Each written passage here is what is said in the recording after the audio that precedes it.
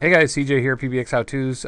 Do another video, variables in vectors, and I'm going to run a full application. So this is going to be a lengthy video. So get your coffee, get your Mountain Dew, get your popcorn, whatever you're going to get.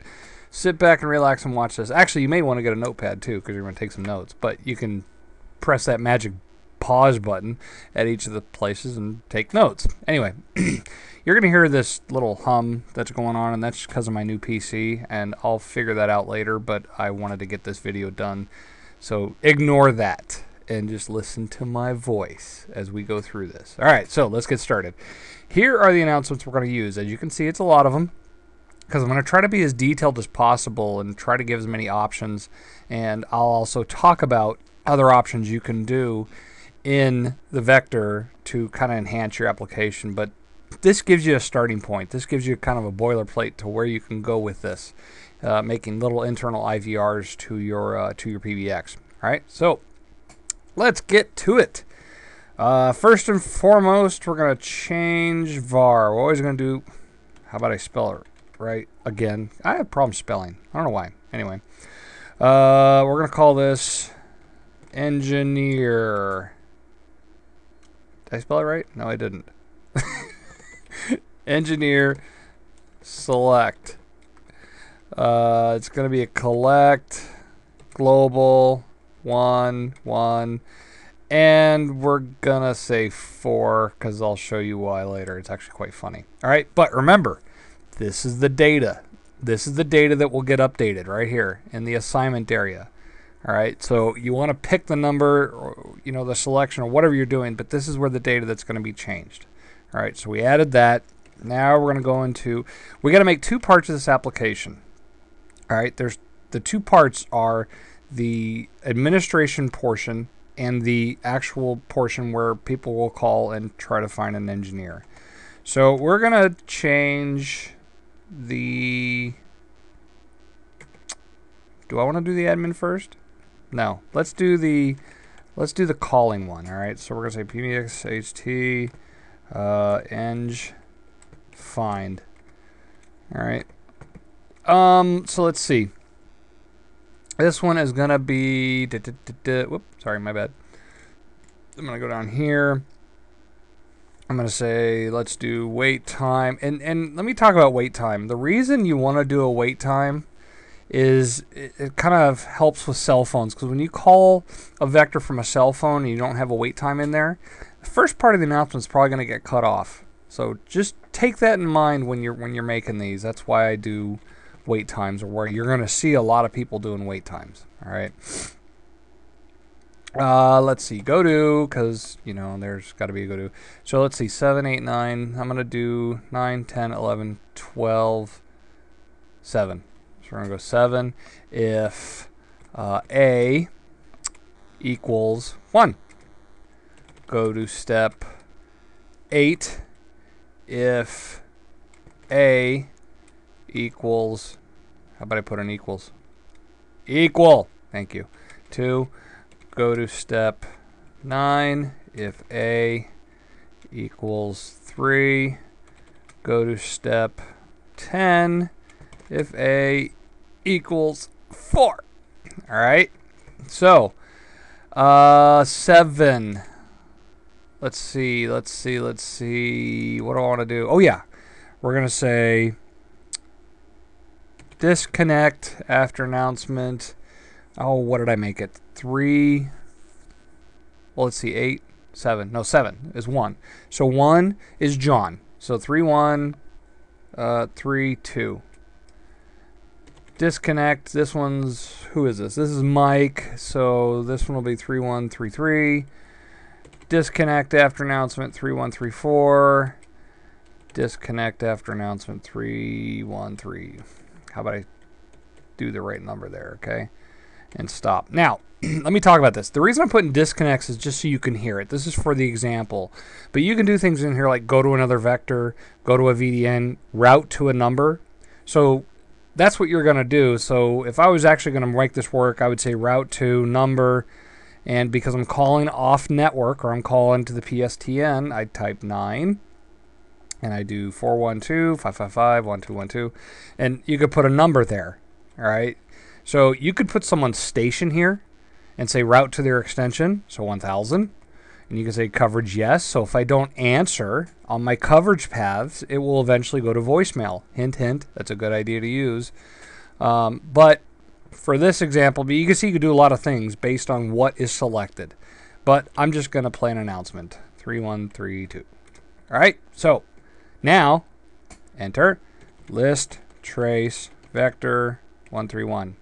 We're going to call it so you can hear who the current engineer is. So take a listen. There's the ringback. I'm on call. Really? Me? Oh well. All right, sorry. I had to do that because it was quite funny. But you can see every single time, because it equals 4, and it is 4, that, because you can see here, 4, 4, 4, 4. All right, that tells you the 4 is not matching, and when it does, it disconnects after that announcement. So it finally found it. And every time I call it, I'm going to call it again, so you can hear. You can just hear it this time. There's the ringback. I'm on call. Really? Me? Oh well. All right, so that gives you or that shows you that I'm the one that's on call. All right, so we know the plane vector works. So now let's set up the administration part of this, and this is where you'll have engineers calling in to change the on-call engineer. All right, so let's get to it. Change vector 13, and I have a different VDM pointed to this one. You could set up, something in another menu somewhere to have a secret button to push to get to this one, but we'll just do this one for now. So PBX HT admin, whatever. We'll just leave that as is. All right, so wait time 2 seconds. Hearing silence. Let me just give music so you know I'm calling the right one. We're gonna say collect 4 digits after announcement 3120, because this is the one that basically says here it is. For none, and we're gonna say go to step, I don't know, 5 if digits does not equal 1313. And there's better ways to do this, but you get my point. Just giving you an example. Equals 1313. And what this does, because my announcement says please enter your passcode, this is the passcode that they have to enter. All right, but you could go change that and you could put it in a variable and all that, but we won't do that. I'm just kind of simplifying it. But you can see what I'm doing here. So announcement 3121. This is invalid passcode. And we're going to say go to step 2 if unconditional. 7, we're going to say collect 1 digit after announcement 3123 for A. And this is this is what, well, here, I'll do it. Step 12, if A equals 1, go to step, I got to double it here, 14, if A, and you'll see why. A equals 2, go to step 16, if A equals 3, go to step 18 if A equals 4. And we're going to say the first one is John, which is 3124. We're going to say disconnect after announcement 3128. This is the general thank you for calling, or thank you for using the system. This is Mike, so 3125. Disconnect after announcement 3128. 3126 is Brian. Disconnect after announcement 3128. And me. Announcement 3127. Disconnect after announcement 3128. And we'll just do it a stop here, even though it's going to disconnect. But at least we'll do that. All right, so here's how this works. When you call in, you're going to hear music for 2 seconds, and then it's going to say, thank you for calling the engineer selection system. Please enter your passcode. If I don't enter 1313, it's going to keep prompting me to enter the right passcode. If I do enter it, it's going to take me to step 7, which says collect 1 digit after announcement 3123. 3123 says, please select the engineer who is going to be on call. And then you select 1 through 4, because 1 through 4 are the engineers that are available to be on call. And then once you select them, it's updating the variable with the item you selected. And then it's going to play the engineer you selected. And then after that, it's going to tell you it's done. It hangs up on you and you're good to go. All right. So I'm going to show you how this works. A list trace vector 13. And now let's call it. And I'm going to show you the interaction, and we'll call the other number to make sure it's working, okay? So 314 or 3437. No, 3. There's the music. Thank you for calling the PBX How-To's on-call engineer selection system. Please enter your passcode. So I'm going to do 1414. That is an invalid passcode. Please try again.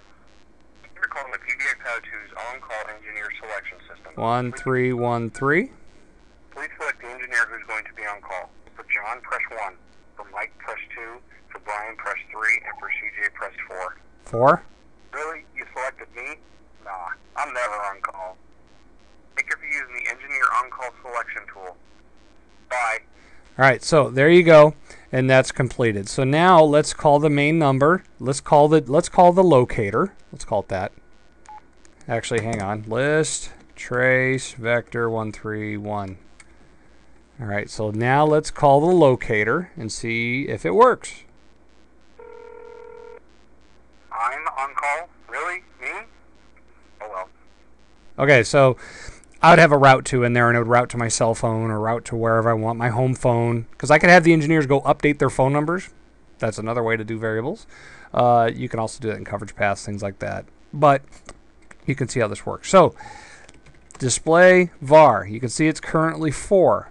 Right, so I'm going to say list trace vector 13. We're going to call back in. Let's say my shift is done, and now it's Brian's turn. So let's call the system. Come on, ring, ring. Thank you. There's the music. Thank you for calling the PBX How-To's on-call engineer selection system. Please enter your passcode. 313. Please select the engineer who's going to be on call. Brian. Press 1. For Mike, press 2. For Brian, press 3. And for CJ, press 4. So we're going to pick Brian. You have selected Brian to be the engineer that is on call. Thank you for using the engineer on-call selection tool. Bye. Okay, so now let's look at the var variable, and there it is, 3. Now let's test it. List trace vector 131. So now let's call it. Let's call the locator and see if Brian gets the call. Brian is currently the engineer that is on call. All right, so I'm just doing that so you guys can hear it again for the example. But there you go. You now have a fully working locator system. You can enhance this by having variables of phone numbers. You can play additional things like, are you sure you want to select this person? It's really up to you. But you can see I did I don't want to call it a basic because this is pretty advanced stuff, but a basic version of having a type of locator system. But you can just use your imagination and the things you can think up and do with this, you'll be rocking and rolling, all right? So any questions, any comments, any clarifications, please leave those in the comments field. I will answer them. I try to answer every comment I can and reply to them. But again, any suggestions, any questions you have, I think I already said that, but regardless of the fact, leave me comments. Leave me comments on the profile on my channel. Leave comments in the videos themselves because I'll get updates on them. I'll be happy to help wherever you guys need it. All right, so hope you enjoyed this. Keep watching. I'm going to make more. And as always, subscribe, like, and I will see you all later. Bye.